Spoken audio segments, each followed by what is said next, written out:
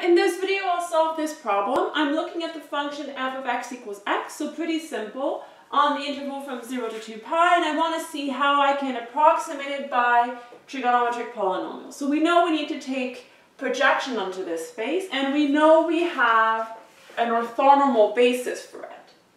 Alright, so it's just a matter of computing inner products and we'll get it. So let's try it.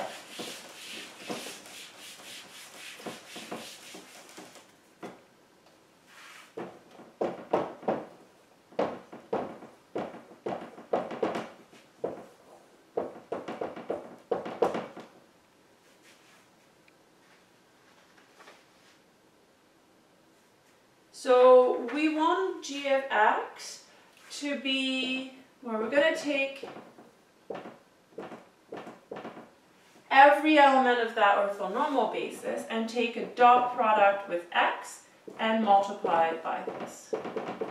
And we'll keep doing it. The last one, because we're in degree 3 or less, will be 1 over root pi sine of 3x.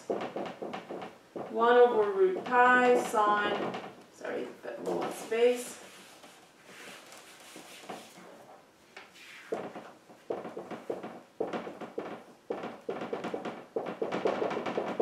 plus 1 over root of pi sine 3x, 1 over root pi sine 3x. Right, so I'll need to compute all of these. So each one is an integral. I have 1 cosine, cos 2, sine 2. I have 7 of them to compute. So let's start.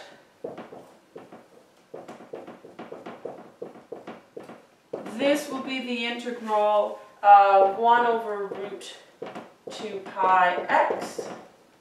My interval's from 0 to 2 pi, and that's important because if it's something else, then this basis is not orthonormal anymore. Alright, so this is what I have. I'm going to get 1 over root 2 pi x squared over 2 from 0 to 2 pi. I'm going to get 2 pi squared, so 4 pi squared over 2 root of 2 pi.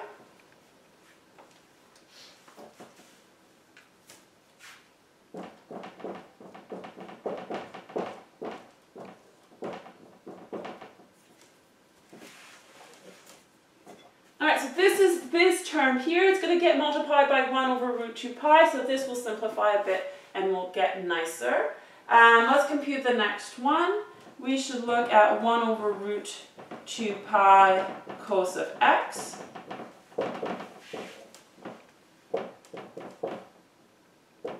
Sorry. I've changed the wrong one. Cos of x, x. So I'm getting the integral like this. I'm going to have to compute this with cos of x, cos of 2x, cos of 3x. So let's do it in general. And that's going to help me for b as well.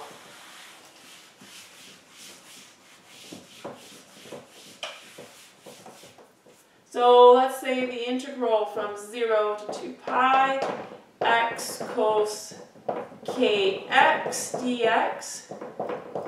This is integration by parts. I'm going to start with u equals x, dv cos kx dx. I'm going to get du equals dx. This is going to give me sine kx over k. So I'll get x sine kx over k minus the integral from 0 to 2 pi of sine kx over k, and this is from 0 to pi. So if I plug in 0 to 2 pi, this sign will give me 0, so I'm getting 0.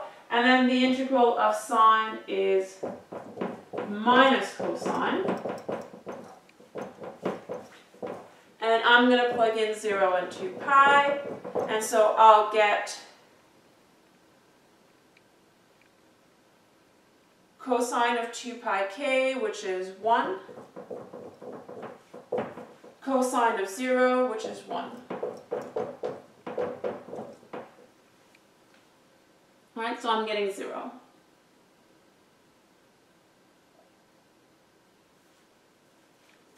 So all of these will give me 0, cosine x, cosine 2x, cosine 3x. Now let's do the same thing for sine, and then we'll be able to write everything we need.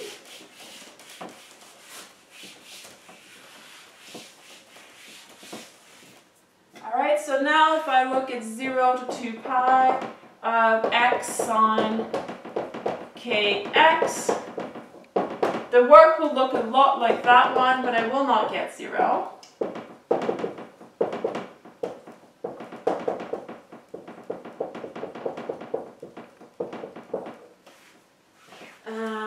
Sorry, this is really just copying blindly. This is sine. And so v is minus cos kx over k. And so I'm getting minus x cos kx over k from 0 to 2 pi. And then I need to add this integral from 0 to 2 pi of cos kx over k dx. This one is minus 2 pi cos 2 pi k over k. So that's a 1. Actually, let me replace it by a 1 right now. So 2 pi. If I plug in 0, I'm going to get 0 because of that x in front. Now this one is going to give me sine kx over k squared, and I'll plug in 0 and 2 pi and get 0. So here I'm getting minus 2 pi divided by k.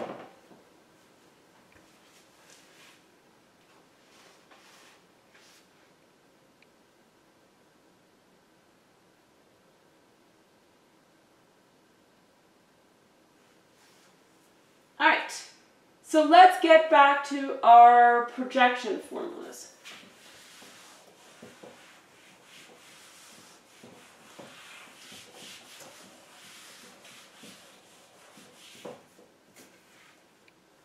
So I was going to look at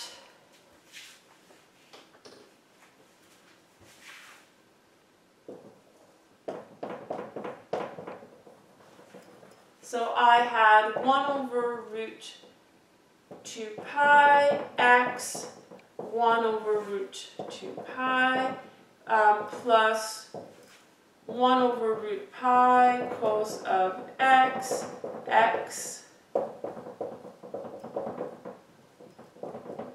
I have 1 over root pi sine of x, x. And so on. Now all the terms with a cosine, we just saw was getting 0.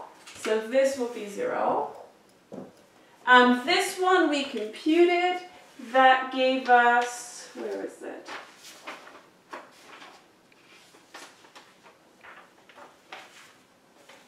So we got 4 pi squared over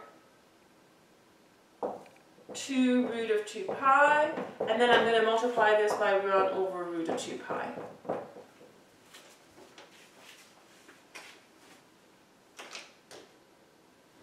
Alright, next one, the sine one. The integral didn't have the 1 over root pi, so let me pull that up front.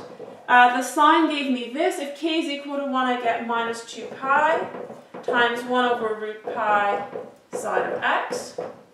The next one is the same thing, but my k is 2, so I'm going to get a divided by 2.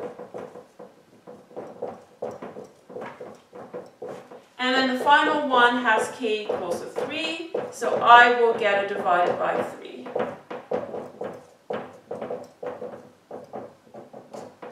Alright, so what I'm getting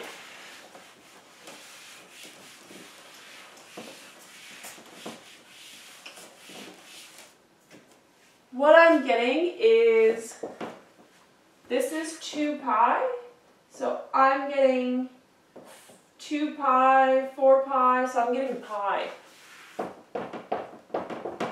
So the constant is pi.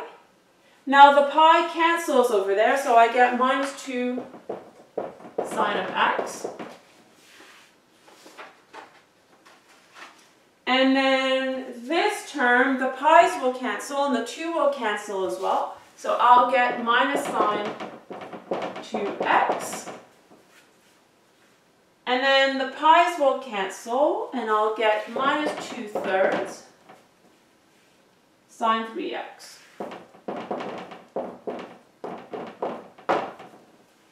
So that's the best approximation of x by trigonometric polynomials of degree 3 or less. All right, we've computed everything for any k, so let's write the general one. That was question B. If I'm allowed to keep going, I'll keep going.